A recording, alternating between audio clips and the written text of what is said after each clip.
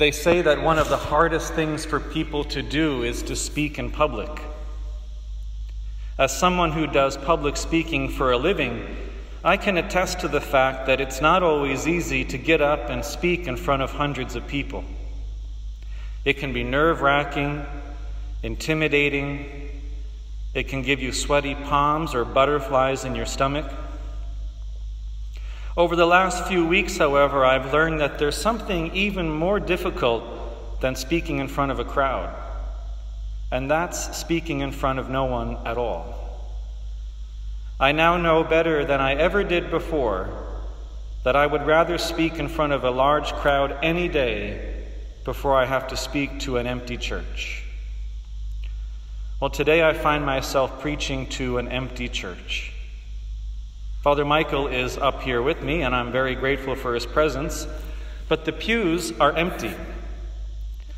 It's kind of eerie, probably just as eerie as it feels to you not to be here. Something just doesn't feel right. And yet, I know that Father Michael and I are not alone today. Our faith tells us that the angels and the saints of heaven are present at every Mass. And today we have the added bonus of knowing that we are joined by so many of you who are tuning in today on the internet. Thank you all for joining us from a distance. We miss you. We love you. We're praying for you. And we cannot wait to see these pews filled with your beautiful faces again.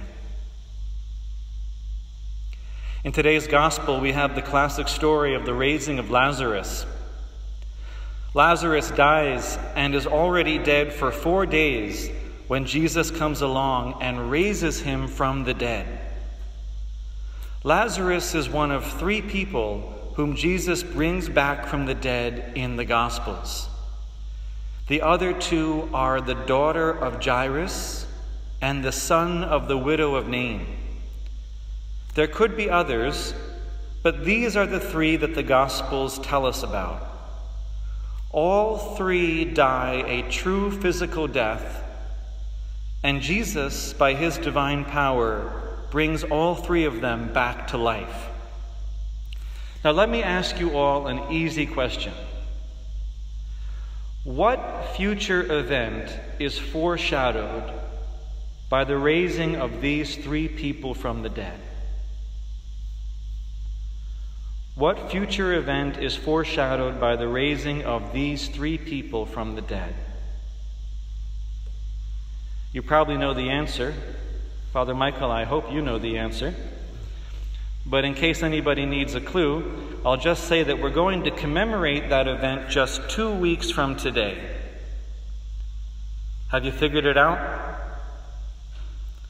If you were here, I know you'd be answering out loud.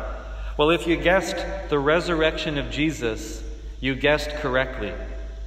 Lazarus, the daughter of Jairus, and the son of the widow of Nain all died and rose from the dead, just like Jesus would soon do himself.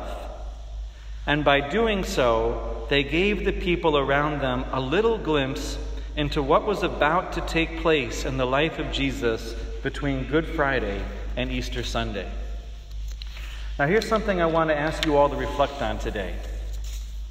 Lazarus, the daughter of Jairus, the son of the widow of Nain, all went through an experience of Jesus' death and resurrection in their own lives. In the same way, those of us who follow Jesus today also have to experience Jesus' death and resurrection in big ways and in little ways, many times over the course of our lives. You see, there's a whole cycle of dying and rising built into our very lives.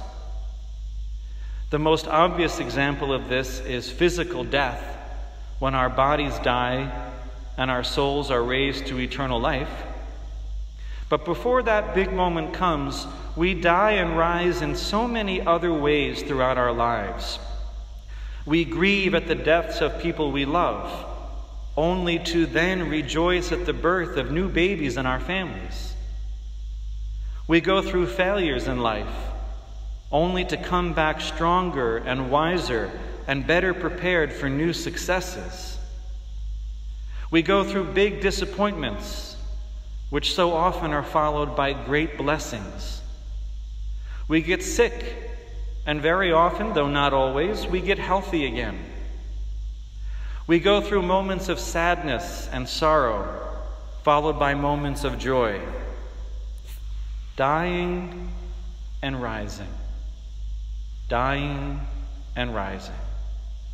It's a cycle built right into nature.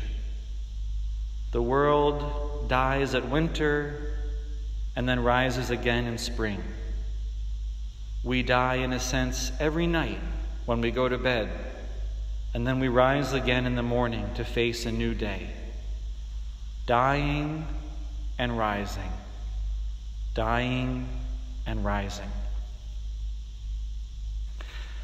Now, we Christians have a term for this cycle of dying and rising. You've all heard it before.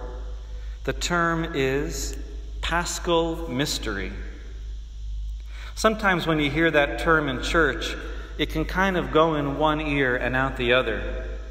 It sounds rather theological, rather sophisticated, like one of those terms only priests use. But if you're a Christian, the word Paschal and the word mystery are two words that ought to be in your everyday vocabulary.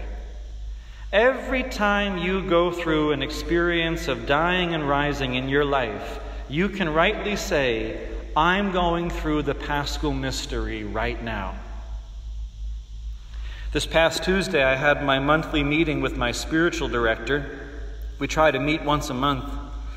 He's an elderly priest, and he's trying hard not to catch the virus, so we had to meet over the phone instead of in person. He asked me how I was handling all that's going on. I told him that I'm grateful to be healthy, and I have so many good people around me checking in on me. But I also had to be honest and admit how difficult it's been for me not to have public masses, not to be in direct contact with my people, not to be able to visit my parents, and not to know when all of this is going to end. Now, my spiritual director is a man who is able to say a lot in a very few words. After I listed all the challenges I'm facing right now, he simply said to me, David, you're living the Paschal mystery. He didn't need to elaborate. I understood exactly what he meant. He was telling me that in all of these difficulties, I am dying with Christ, but that I should be at peace, because after death always comes the resurrection. Well, right now, we're all living through the Paschal mystery, aren't we? In big ways and small ways, we're all experiencing the death of Jesus right now and looking forward to the resurrection, aren't we? The thousands of people who have lost their lives so far from the coronavirus have literally died with Christ and wait now to rise with him in their bodies at the end of time. They have lived the Paschal mystery. If you are grieving the sudden loss of a loved one due to this virus, then you are living the Paschal mystery. If you are one of the people who has gotten sick, you are living the Paschal mystery. If you are suffering economic hardship because of this crisis, if you have lost your job, or if your own business is starting to fail, you're living the Paschal mystery. If you're feeling isolated and alone right now because of the social distancing we're all practicing, you're living the Paschal mystery.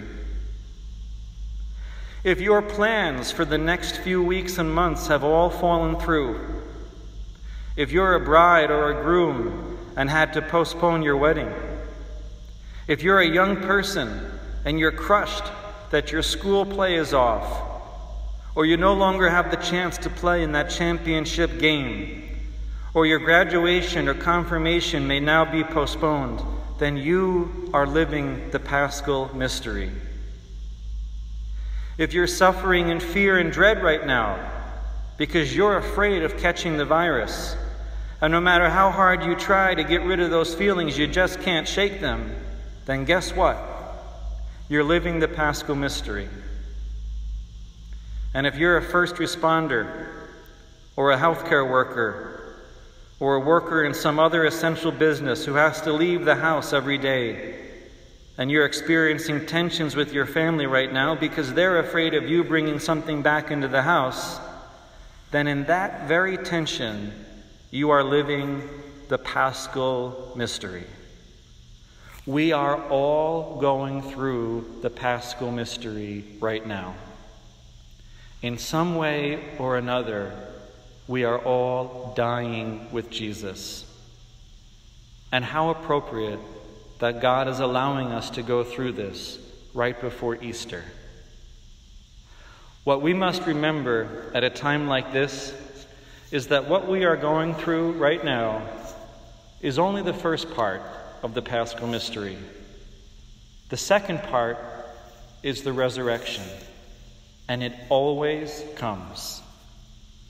It may not come as fast as we want it to, but it always comes. So how are you being called to live out the first part of the Paschal mystery right now in your life?